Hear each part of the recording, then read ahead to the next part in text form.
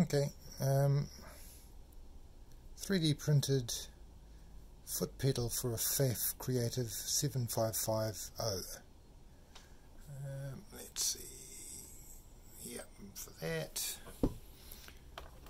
the input plug is an earphone sized one with mono, 2-wire only. The 2 wires come in, effectively go through an open circuit top position switch and a short circuit bottom micro switch, as well as a potentiometer. Top micro switch. Oh, hang on, let's see if we can get this thing aiming in the right direction. Yeah, I guess. Anyway, top micro switch for when it's fully off, bottom micro switch when it's fully down, and with a bit of luck, let's see if we can get this thing. Oh, god damn it.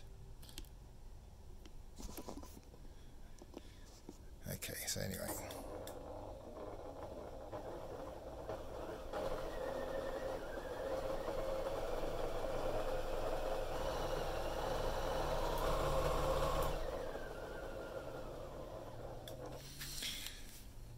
yeah, 3D printed on a very small 3D printer, so that's why it's tiny, but you can grow it out if you want. But if you haven't got a pedal, this may get you a functional machine. So one part, part 2, part 3. Part 3 is actually this face here, but I've chopped the tip off because my print area is only 90 by 90 by 90, and this is taller than that.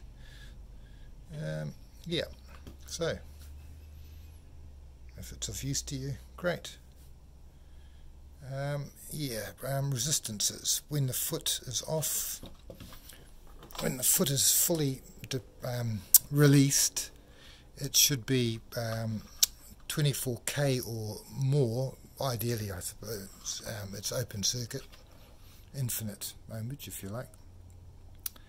That's where the switch at the top is. When it's fully down, it ranges through